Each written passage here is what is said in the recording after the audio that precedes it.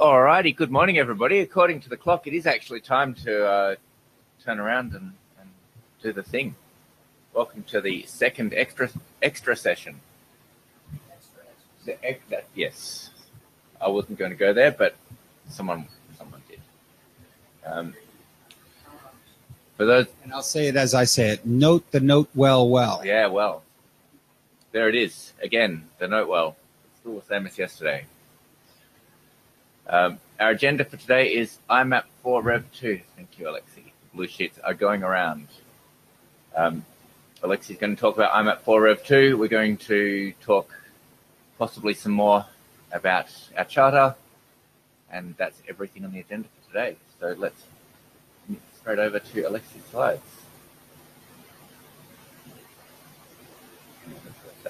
Note that there are two ADs on the author list here. Yeah, it does look very suspicious, doesn't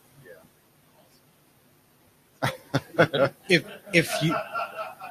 If you want to be an AD, just ask us to be a co-author on this document. Hey, is that a chair dispatch? Seems to be that's the other way to do it. That's the other way. That's after you're an AD and we put you out to pasture, you go to Career chair planning. dispatch. Mm-hmm. All right, let's do this.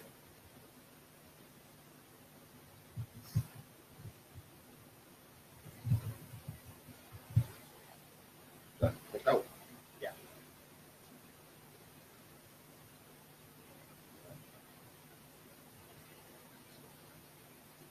Right. I'm not going to reiterate through goals. I think we're nearly done with the process. That's, although it's an interesting thing because I obviously had, some ideas whether we are trying to optimize for clients or for the server. And then Timo just sent a bunch of comments and you can see that goals might be a bit different. Mm-hmm. Yeah. I'm just talking. Blah, blah, blah, blah, blah. Blah, blah, blah, blah, blah. Talking. This one's good. You can have this microphone. Yeah. Blah, blah.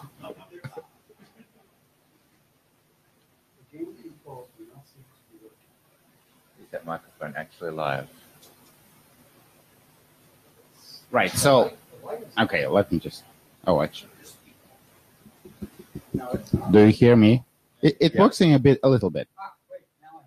Okay. So, very quickly, high-level goals. Make client developers' life easier. Hey, hello. Fold very common extensions to IMAP 4 Rev 1 into the base spec. Hopefully, be able to run two on the same port. Right. So. Last time I had two slides, things to add and things to remove and clarify. The good thing that one of them is empty now. So I think most of clarifications are done. So we agreed last time to add the move command to the base spec. It's quite commonly used. Clarified unsolicited fetches. That they might contain UIDs. It simplifies clients significantly. LSUB was taken out. Search response, recent flag, unseen, response code, and select. So all the stuff that people, either there are better ways of doing this now or they're just pointless things that servers need to do and clients don't really care about these days. I also found... Looking at RFC 2231 about parameter continuations, I found some text updating IMAP spec, and this was actually never mentioned in IMAP. So this was like RFC, updating RFC 2060, which is IMAP 4.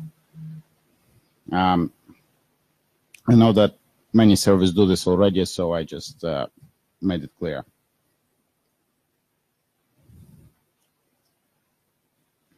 Things remaining. I think more examples explaining use of body structure with various complicated messages, especially with nested messages and forwarded, would be very useful. There's still a significant amount of bugs and various implementations in regards to this.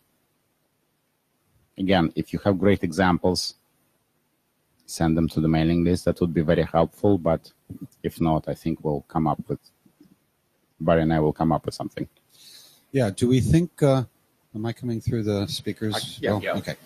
Do we think we can actually explain this in text better, or that we just want to do it with better examples or more examples? Because, yeah, I know the nested messages in particular, especially complex ones, have just been a nightmare. Yeah, nested messages, they have special numbering. So they're always a special case. I can tell you, so I'm recently writing IMAP client again, and I had to rewrite code 3 times to actually got all the cases. And this is me. So, right. This is pretty complicated. The question is, can we make the text better, or just do it with examples? I would start with examples, because the document has one example, but it doesn't demonstrate lots of diverse complexity. Every time I need to test it, I test it against my own server, which, similar to Cyrus. All right. Yeah, so I would say add a couple more examples, and then we can see if we can improve text. The only other major additions are addition of list extended, as we already agreed, allowing status in list, and one clarification that needs to be done is binary fetch. So we discussed it last time and a little bit on the mailing list. I think we agreed to add the fetch side of it so that you can fetch binary body parts in binary, but we decided not to add append side, so when you can upload them, this keeps it a little bit simpler. And Chris raised a question which I had on to-do list, but it's not reflected in the message. In the latest revision is we need to be clear whether binary fetch only applies to leaf body parts or whether it applies to intermediate nodes. So what does it mean if you fetch binary multi-part mixed? Do we want it to work? So.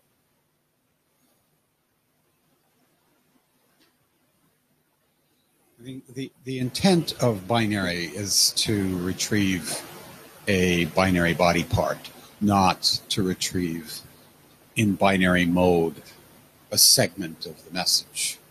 So I think we should just stick with that and say that binary is a single body part. A single leaf body part. Does anyone have a real use case where they need to use binary to retrieve a portion of the tree that isn't just a leaf body part? Well, I suppose what I'm thinking about is if you have a forwarded or nested message, you want to start with this message RFC body part and download everything below it, basically. And if it's in binary, you want to get it in binary. This is the case where it confuses clients to have to check, is this a message RFC 822, then I need to download it as not binary, otherwise I need to download it as binary to get the binary representation, because the binary representation of a message RFC 822 is just the bytes.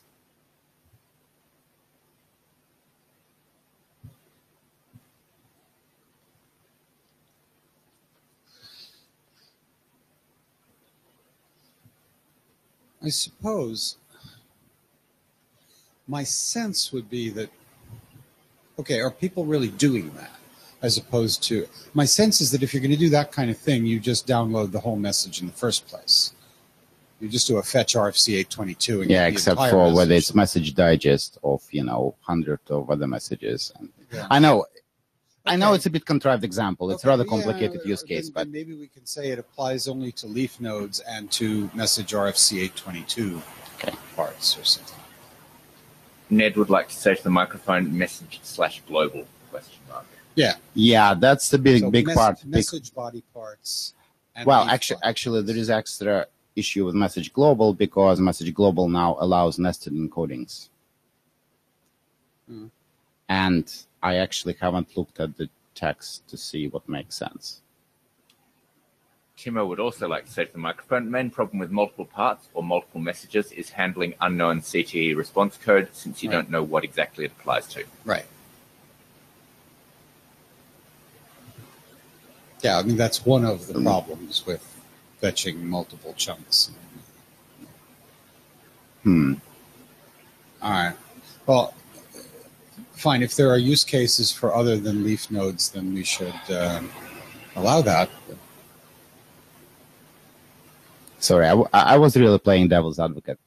I just came up with this. Yeah, maybe we should think a little bit more. Yeah, I'd like to say, It's implementing Chris Newman, sorry.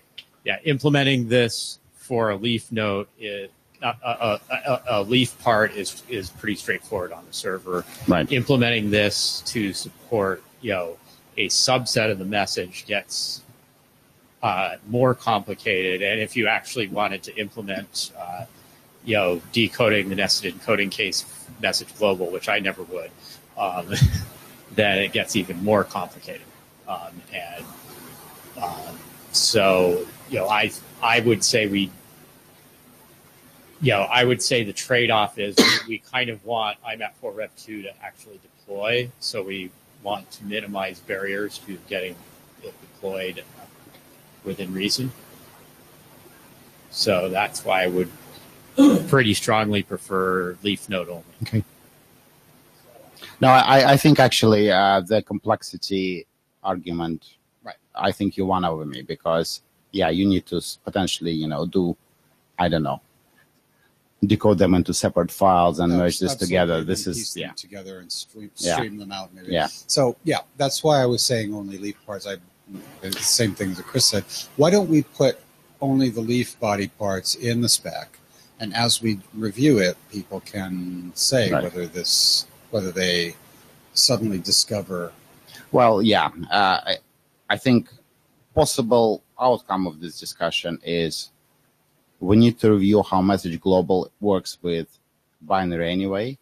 So maybe we'll do revision of the binary extension, which includes other bits, later on. Sure. Ned would like to say leaf only is fine for him as a starting point. Okay. Yeah. So as long as we tell it, So let's put leaf only in the spec with a note that says, please review this part carefully and make sure that you don't have real use cases for other answers.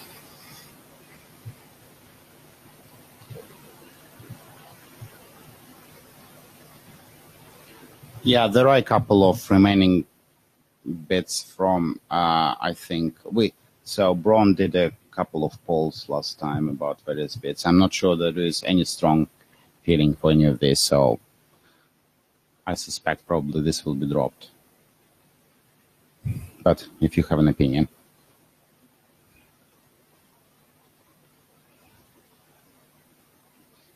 Chris Newman, I really like search res. It's very simple to implement.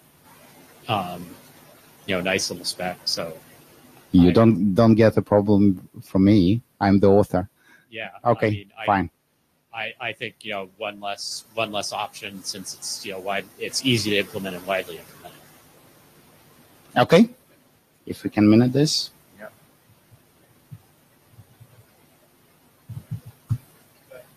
Nobody's going to make a case for status deleted, right? Well, Quite a bit already. Yeah, this is it came sort of related to quota, how much storage you can free if you expunge this mailbox type thing. But so we can just delete. Number of messages isn't relevant to that. It's the total size of the messages that really It matters. Depends on your quota resource type. Yeah. Happy to drop the second one. Okay. Right. So just going back, there are a couple of changes related to list extended that we need to do. We clarify binary fetch. We add search res. We should be able to do this by material, I would say.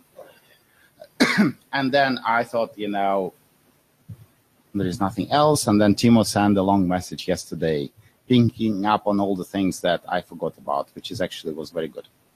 So let's just go through. I didn't have slides for this, so let's just. Right.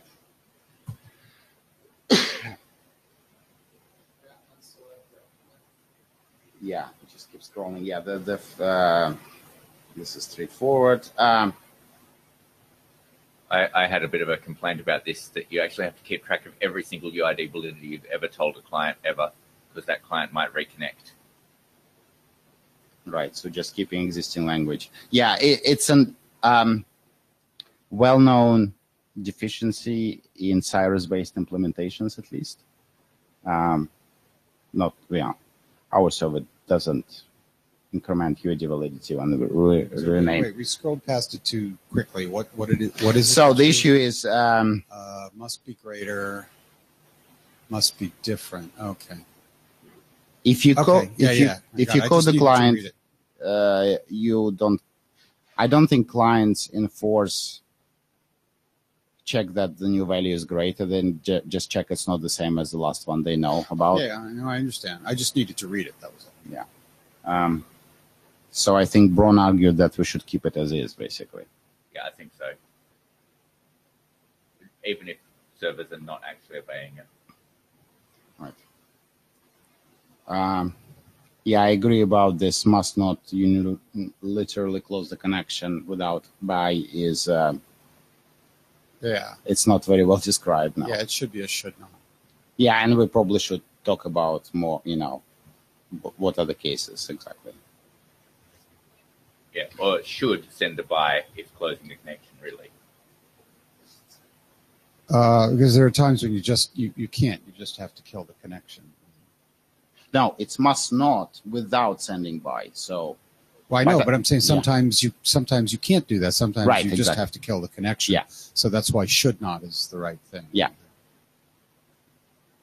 Chris Newman, I agree with should not. The two cases I've encountered where it's very important to just hang up is in the middle of if the client starts delaying in the middle of a TLS negotiation, you can't send it by.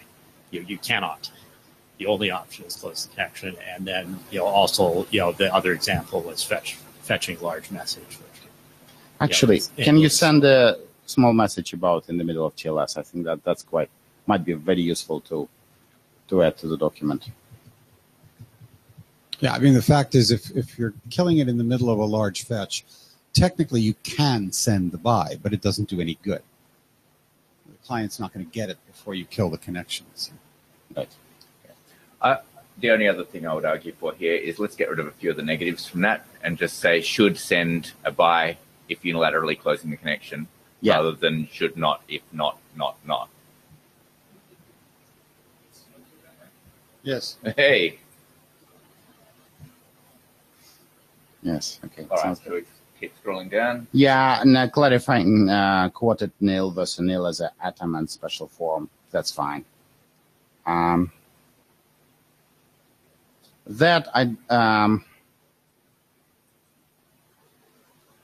Basically, it was just a statement of fact that some servers treat mailbox names as case sensitive because they might be using file system on the OS, which is itself case insensitive in ASCII range. So this is clients cannot rely on this one way or the other, and it's server implementations have a choice which way they want to do it. It's more a statement of fact than Right.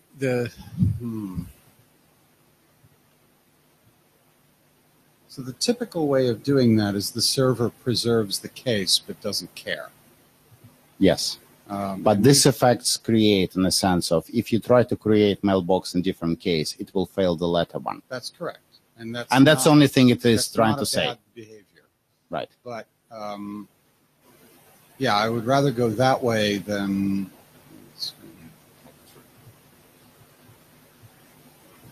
Yeah. What I would like to do is recommend that either that you always preserve the case of the created mailbox, and that the server may choose to ignore the case in future references to that mailbox. You know what I'm saying? Yeah. Well, can you suggest some text? Because I'll suggest specific. This was text not there. intended to be any level of requirements. It's just showing two alternatives that are common in the wild, basically. Right. But I think we do need to be prescriptive about it so that we make it clear that if you do the wrong thing, you're going to screw up interoperability in funny ways. I'll come up with text for it when I do the list extended additions. I'll look at this. Okay, thank you. Two things from Jabba here. One from Ned saying, problem with calling for specific TLS behavior is that it's typically up to the TLS implementation you're using. I'm not sure. I don't think anybody, Chris didn't say anything about specific TL. All he was saying was highlight that as a reason that you might have to close the connection without There is no other choice to do that. Yeah. Do it then. Timo says, I'm maybe more worried about the part of the UTF-8 normalization than case sensitivity. Yeah. It was case sensitive in ASCII range. That's what's deliberate. Yeah. But I will look at this whole thing about mailbox naming and make a pass through it, and then we'll see where we come out. Scroll down. Yep. Yes, this section needs rework. What happened is Chris contributed text to move modified UTF-7 to appendix, sort of as an optional backward compatibility thing, and this wasn't cleanly edited. So it might give you a wrong impression that this is supported. So I think we just need to review and either move this section or edit it slightly. Yeah, I think this is going to be a landmine for servers that are trying to support both Rev 1 and Rev 2, dealing with both modified UTF-7 and UTF-8 for the same mailbox names. I don't know. Chris is going to tell us how to do this. Yeah, I've implemented this. There are some subtle cases, but it's not too bad. The subtle case is you must track on the server side whether or not the client has enabled either IMAP4 Rev 2 or the UTF-8 extent, SMTP UTF-8. Because if the client's enabled it, then the behavior of a bear ampersand is different. Because if the client hasn't enabled, a bear ampersand's an error, because it has to assume MUTF-7, and if it's enabled, then a bear ampersand, is allowed. And if your internal storage is MUTF-7, you turn the bear ampersand into ampersand dash. So this is implementable. Okay. Is there any advice that you think we can add to this?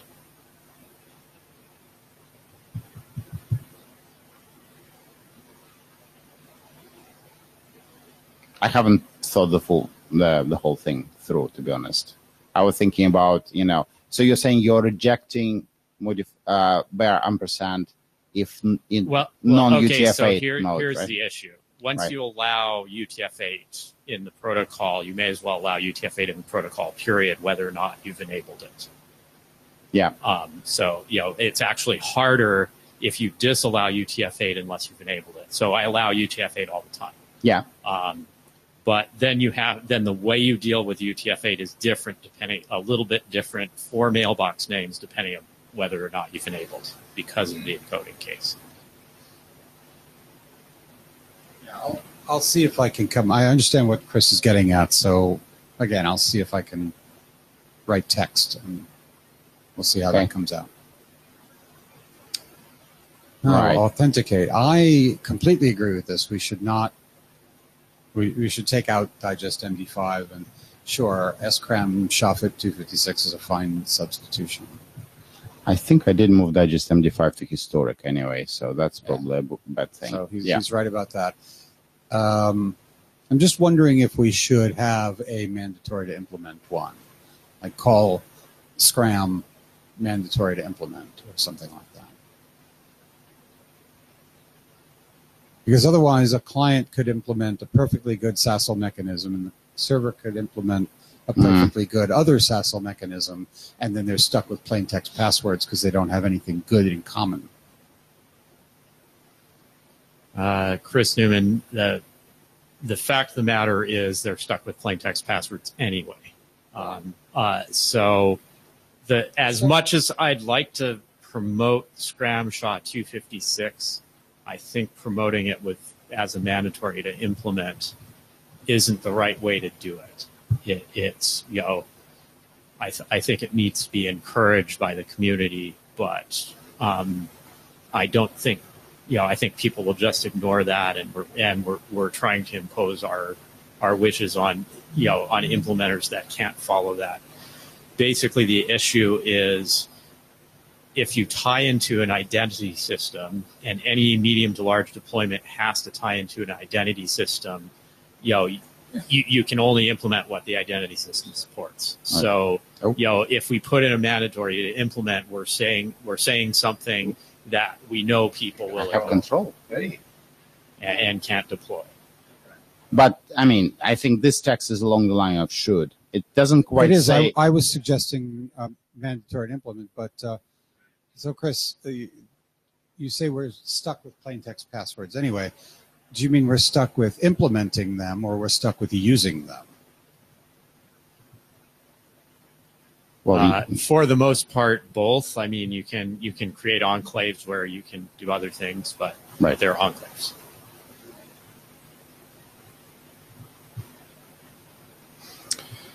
I'll just one more note. I came up with an idea for a new SASL mechanism that I'm going to work on that for bootstrapping device-specific tokens.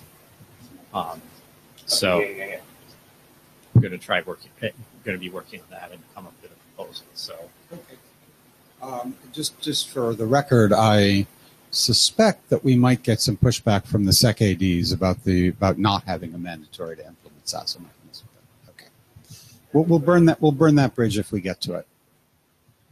Well, should is pretty strong anyway. So. But that's still not mandatory to implement, and they often want mandatory to implement. We'll see where we go. Yeah. Right. Our favorite topic I forgot about, reference argument and list.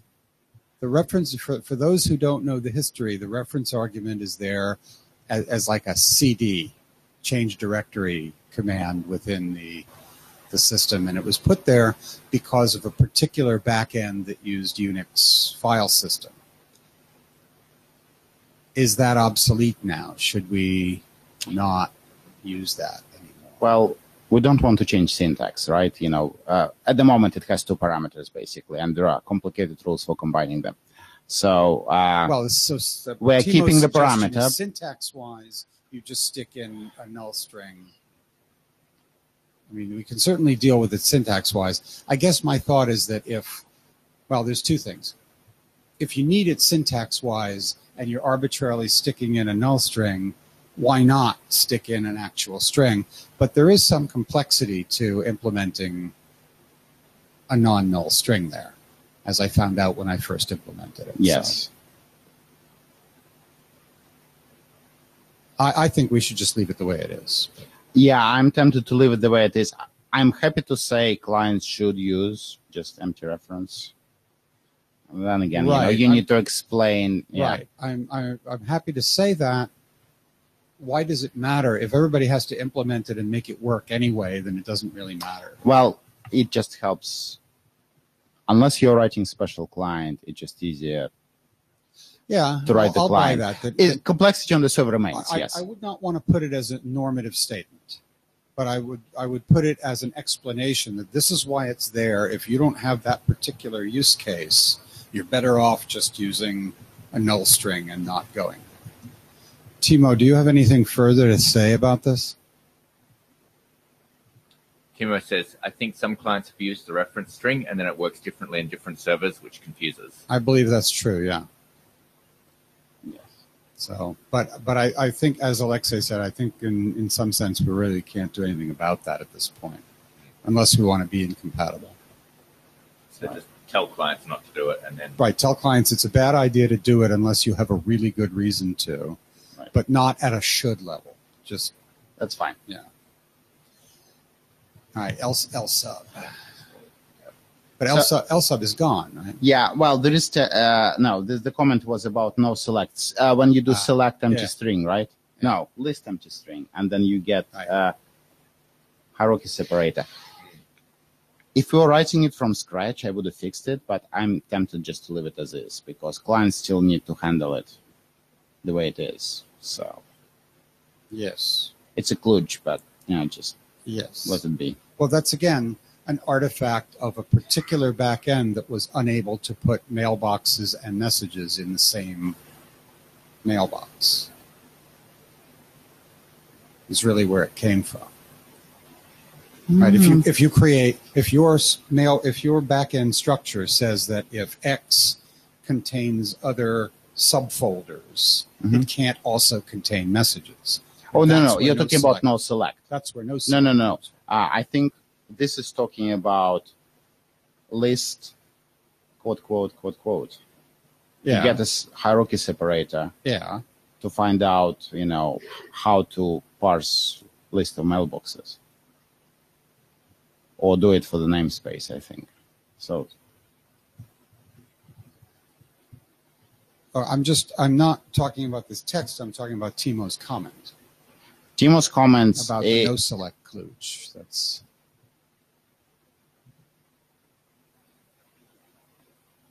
I might have misinterpreted his comment then. Right, fair enough.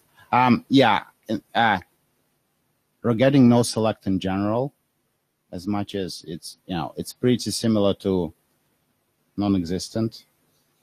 In some, and in other cases it's not. But I don't think we can do anything about this. To be honest. I agree. Timo says the comment was about LSUB empty string %. That's what I thought he was talking about. Yeah, but so how does that? It returns a special list response. Yes. That just return you hierarchy delimiter, but it doesn't correspond to existing mailbox name. Okay. Timo is then saying, but you were saying list extended is coming anyway, so then LSUB would be removed.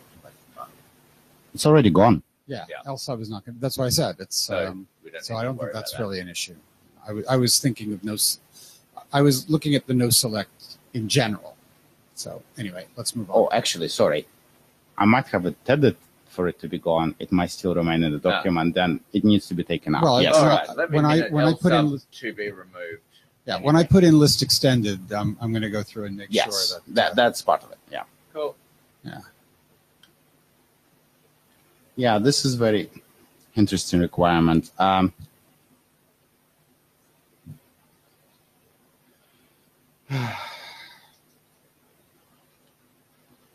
In general, using different hierarchy delimiters in different namespaces is, I wouldn't say it's it's almost like a bad idea, but I understand why people do this. Yeah, it doesn't even have to do with different hierarchy delimiters. It's it's just saying creating a new mailbox in a personal namespace when there are multiple personal namespaces. I agree using the first one.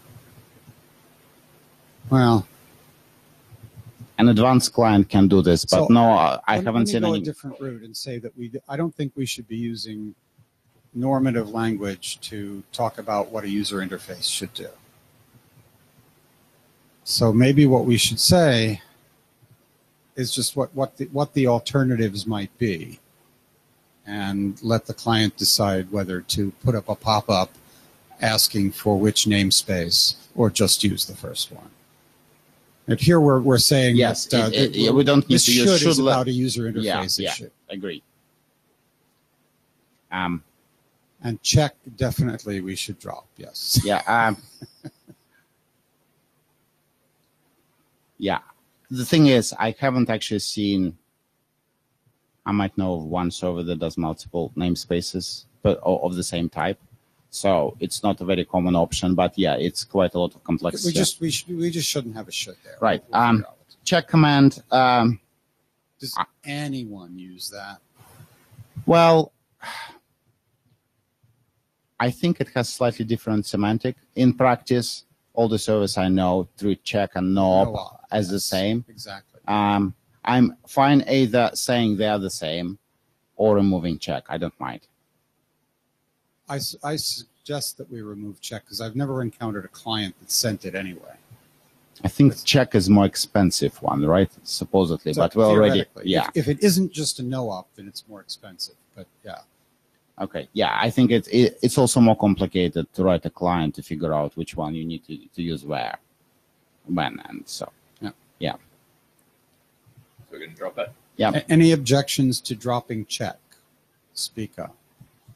You'll have another chance when you review the document. But okay.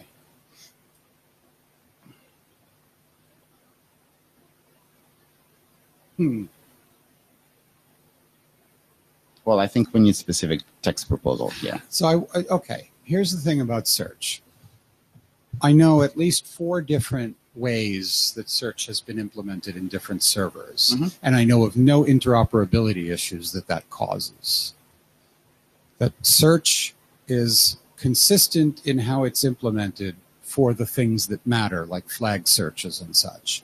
Or And header field searches. Or header field searches. But for strings in the body of the message, there's no interoperability issue. It's a user experience issue. And like I said, It's I know quality of 4 different implementation versions. almost. Yeah. And users of those systems just get used to what they get. And I don't think we need to worry about it.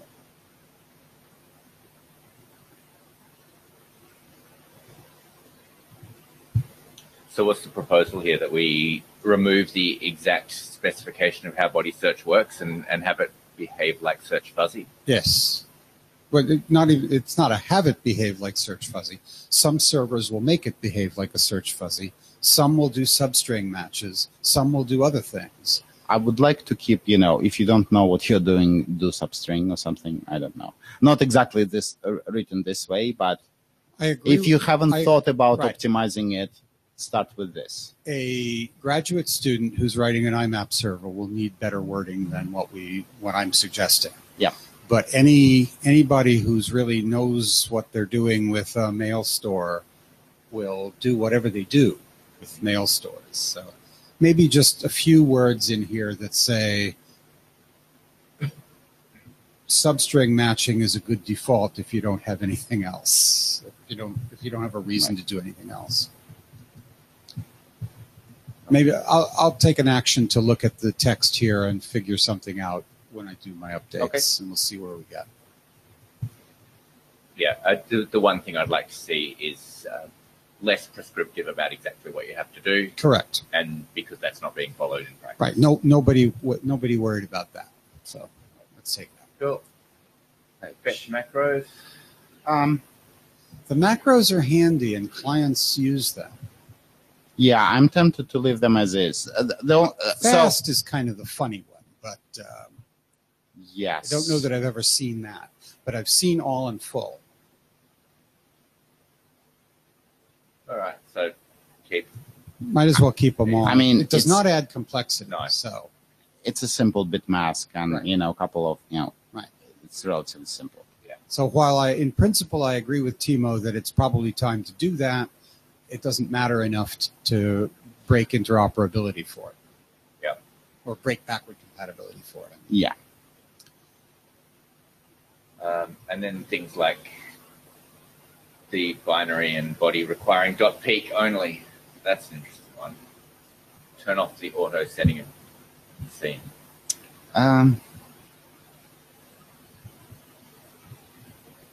The body, I don't have enough experience with binary to say, but the body is certainly, it's kind of odd that it sets the scene bit for some partial body retrievals.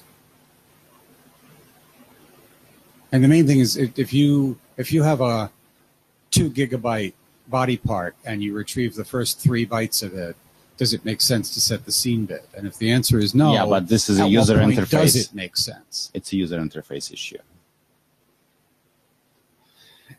Not entirely, because the scene bit affects other clients that are accessing the same mail store. So, or, the same part of the mail store. Personally, I hate auto setting scene, but I'm just trying to find out if there are clients that relies on it. So I don't want just to take this away. Clients rely on it. Well, then I suspect maybe we should, again, encourage use .peak, but don't take it out. I'll buy that. So a bit of discussion that says setting the auto scene flag, automatically setting the scene flag on partial searches has been shown to be problematic. Clients should consider whether they should turn off the automatic setting using .peak. Whatever, something like that. Yes, if you can justify problematic other than this is annoying, which is not quite the same thing. Well, problematic is unexpected behavior. That's true. If you're using, for instance, if you're using a partial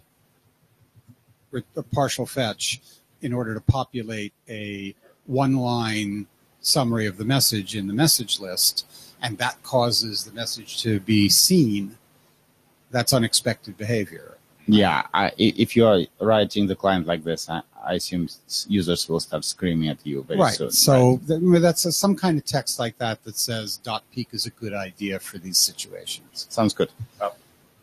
Next one, yes. This is a mission, will be fixed. Yep.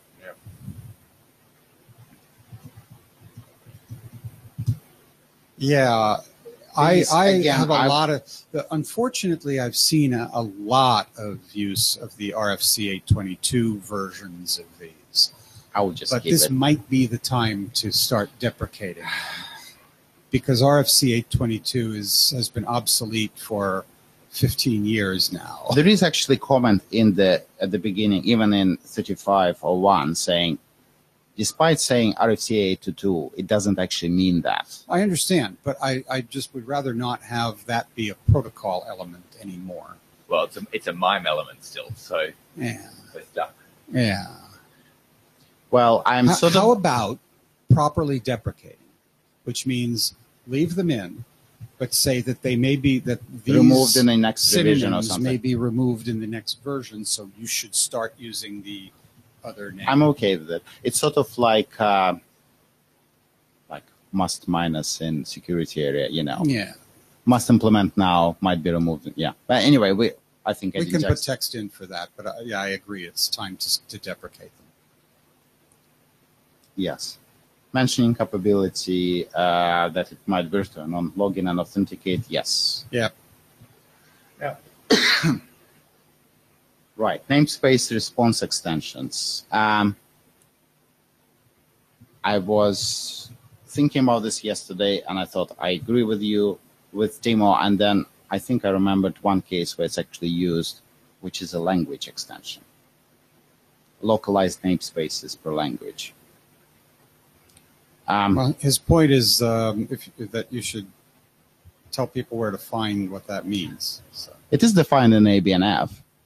It just, there is no example of what it is. Well, it's an extension, but I think probably need to add some text what the intent of it is. Yeah. Okay. Chris, is namespace one of yours?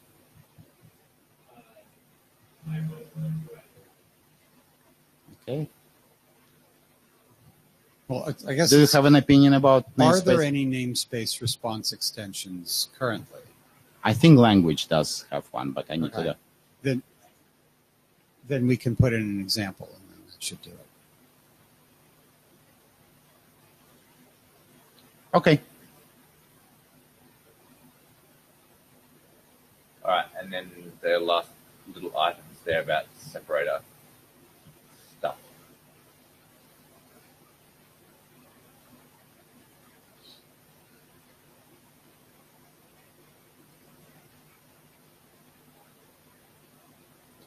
The second one is interesting. I don't think the second one is correct.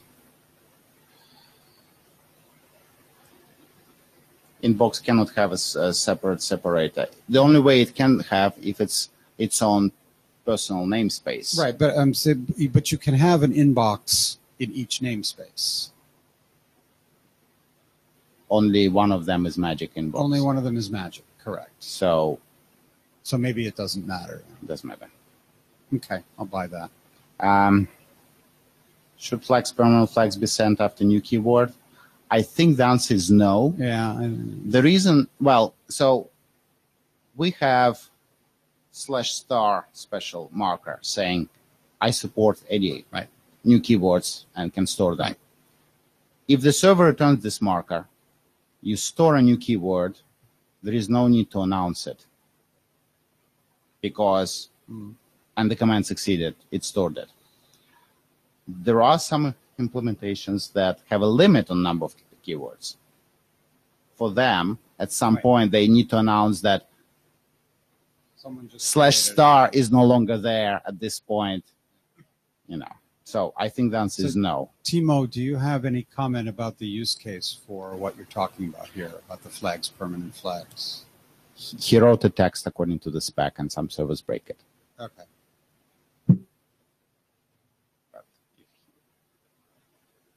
Sorry. There's a comment here. Timo says, I don't really care. It's just different servers work differently. Okay. Excellent. All right. The last one, I'm not entirely sure. Is this just clarification, search text? He's just pointing out some discussions that happened on the list some time ago. So. I'll check his wiki. We should look at the explanations for search text and search body and make sure that they're clear about what the differences are. Right. The other thing is do they work differently as far as drilling into body parts and decoding the body parts to do the search and all of that? No, I think one is more inclusive than the other. One is more inclusive than... I think body is more inclusive for that, but text is more inclusive for header fields and stuff. So, there are differences, and we need to make sure that the text clarifies it. That's all. Yes. Okay. So thank you, Timo, for this. This is actually working group last call level comments. I'm very glad you sent them early, so that makes it so much easier to deal with. So thank you for that. All right. Don't need to get any more of that. Changes. Cool. This is... Oh, this is just past changes. Yeah. All right. Thanks, Alexi. We are pretty much exactly on time. Are we at working group last call stage? Absolutely yet? not. No. But we should be. We'll certainly be by Montreal, and I hope sooner. Yeah, one, maybe two revisions, Alexei says, and I agree with that. Cool. I have to make a pass, and then Alexei will have to make a pass again. And if he doesn't come up with anything significant after that, then we should be ready for last call. So, yeah. Awesome. That is all we had on the agenda for today, other than checking our milestones. Vote. Like everybody's trying to do stuff with this all at the same time. Yeah. Data Tracker gets busy 3 times a year. I'm not convinced this has a super reliable network connection. Just a laptop. All right. There we go. Oh, actually, so.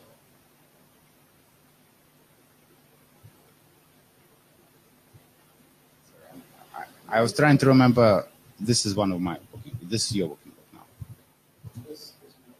Right. So I put the fetch preview on the first telechat in April. So I nearly put it before, but transition. But we had quite a few very busy telechats. So. Yeah, but that doesn't. Okay. So the only thing we ought to be able to adopt these documents, the 2 milestones that say adopt. We ought to be able to get that done, right? So adopting those 2 documents should be fine. Right. And then- that's just a matter of sending out the Right. call for adoption. Then we list. meet. We mark those milestones done when that happens, and we create new milestones for dates for those. Yep. So the IMAP for Rev 2 change the milestone to say May, and we should be okay with that, or maybe All right. June. Say June. Yep. We can always beat it. Cool. And updating the charter, we're still looking at doing next month. We have 2 charter actions from yesterday, one of which was to update the charter for this, and the other one was to propose a new charter for updating 532122. Yeah. So that's the question of the dates for that is to you. Can you meet those dates? Can I meet updating this charter? The Updating for the this charter group, by yes. next month. The charter for the other group's your problem. Yeah. Yeah. Okay. Yep. Cool. We don't have anything else on our list, I don't believe, for milestones, certainly not from today's session.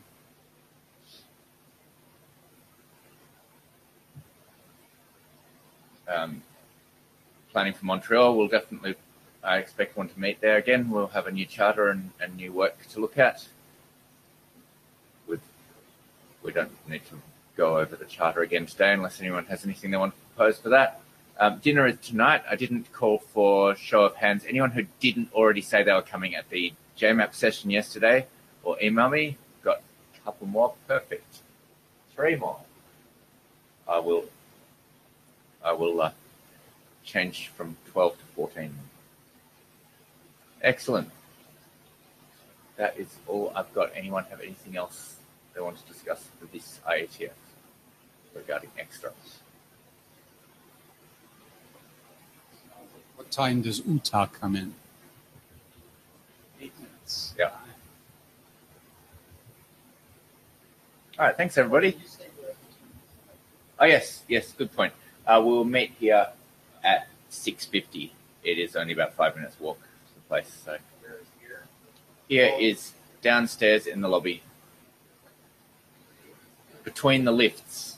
I will send an email to the lists. Look for a crowd of socially awkward people standing together. No, that doesn't work. There's heaps of them. Too broad. Yeah. Narrow it down. No, it still doesn't help.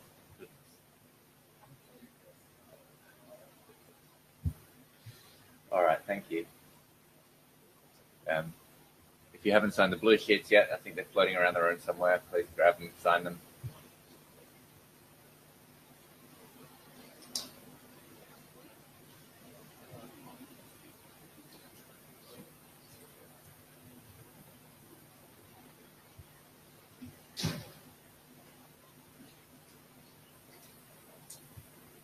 Thank you.